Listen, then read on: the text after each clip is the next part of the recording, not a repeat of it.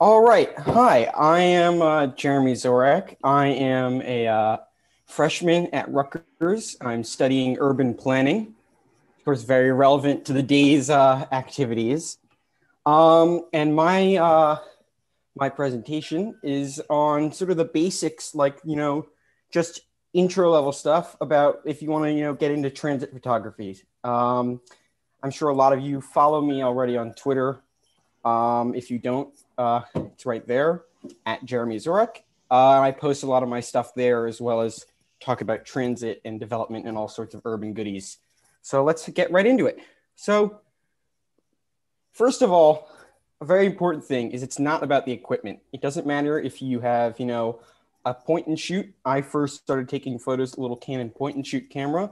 These two photos that you see in the presentation right here were taken with my phone, one a few years ago and this one a few weeks ago, both of which are very competent photos, both just taken with a smartphone. So, it doesn't really matter if you have, a big professional camera that costs $2,000 with an amazing lens, or if you just have your phone, because either one can probably get you a good shot. So one of the first things you want to keep in mind is that there's like sort of two differences between the quote unquote standard sort of photo, which is like what we have on the left here. So this on the left, it's a fine photo. It's well lit. You can see the train and everything. The framing, it's nice and centered, but it's not that interesting because it's just sort of that front angle, that sort of right from the side shooting the train. Now over on the right, we have something that is a little more interesting. We're above the trains. We have the sunlight coming down with the sunset from the background. We have two trains. We have them lined up with City Field right in the back. So you have this nice sight line, and you also have this more interesting vantage point from above. So, you're able to change it up a little and make it more interesting. And so like when I was first shooting, I would often have shots just like on the left, things that were, very basic, your standard. It's called a wedge, a 3/4 wedge shot is what it's known as. So oftentimes, I'd just be shooting like that.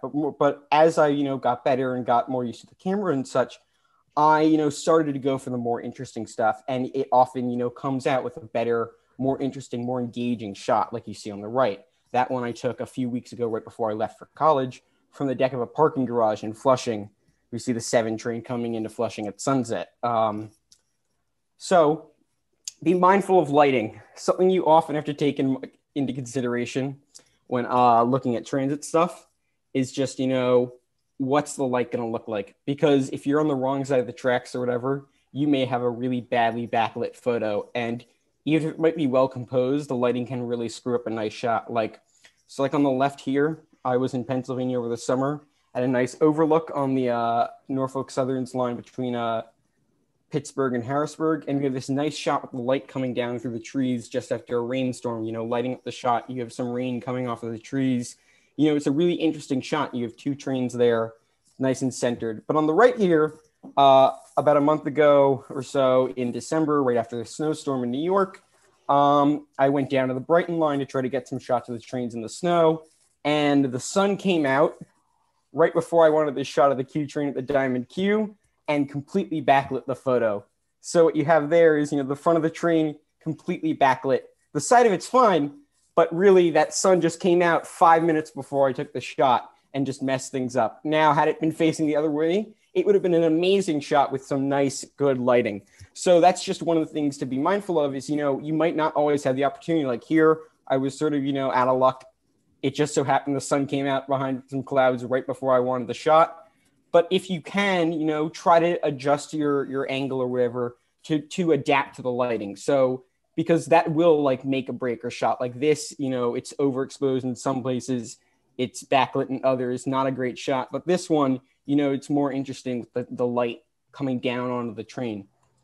So next, one of the things I've been more recently trying is because, wintertime, a lot more darkness is don't be afraid of the dark. Phones nowadays often have pretty good dark modes. Like this one right at the beginning that was taken with my iPhone 11 using like that night mode where, has a few seconds of exposure, and you get a pretty good shot. So don't be afraid to, sort of mess around. If you have a camera, don't be afraid to, put it in a manual, see what you can program, the settings, stuff like that. Even some apps for phones that you download something else other than the stock camera app, that will often, let you fiddle with the settings a little bit. Maybe not as much as, an actual like point and shoot or DSLR or mirrorless, but you will be able to, play around with it and see what you can get. Because nighttime, you can get some interesting shots even without something like an external flash.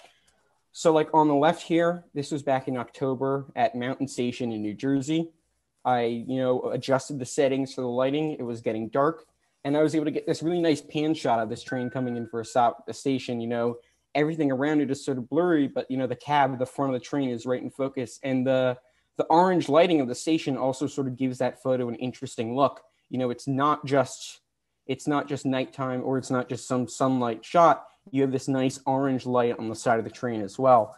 And on the right here, it might not be the best shot, but I did get a nice shot that I wanted of one of New Jersey Transit's F40s coming through our Rutherford station at night.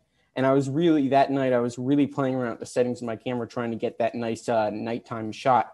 And, you with a little bit of fiddling around, sometimes you can get a pretty decent shot like that. It's tough. And also one of the most important things about photography is, for anyone, and this probably goes for, the best photographers to someone just picking up a camera or a phone, is, practice makes perfect. And in this case, it's not even perfect, but practice will help you.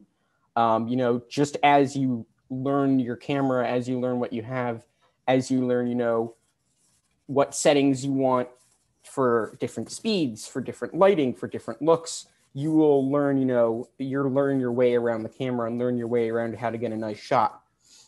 Most importantly, I think, is just enjoy yourself. Don't be afraid to, just take those standard shots looking from the side, because it's still a nice photo. Even if it's not the most compositionally interesting, or if the lighting isn't the best, like go back here to the shot of the Q train, it might not be the best shot, but it was a nice shot with the diamond Q on the front, which is what I sort of wanted. Even if it's not the most interesting, like the one on the left, it still is a nice photo. I was able to catch an SD70 Mac up in Amsterdam, New York in the fall, and I was really happy because it was a train that, I don't normally get to see that often. So I was still happy with the shot because it was pretty well lit. It was a pretty good angle. And even if you have something more interesting, like this on the right, New Jersey Transit's Central Railroad of New Jersey Heritage Unit, pushing a set of Comet coaches over the Moden Viaduct in New York. That's, a much more interesting shot. But either one of these, I consider to be a perfectly, good photo. And each one has their merits. This one's a little more close. You have a front angle. This one's, a little more, you have a zoomed out. You show the bridge. You have the whole train.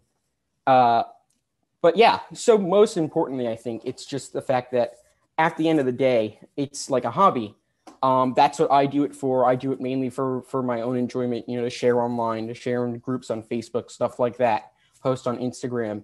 So I won't beat myself up if I get, not the best shot. And also I think it's important to, just have fun. If you're not enjoying it, I think that what's the fun in that?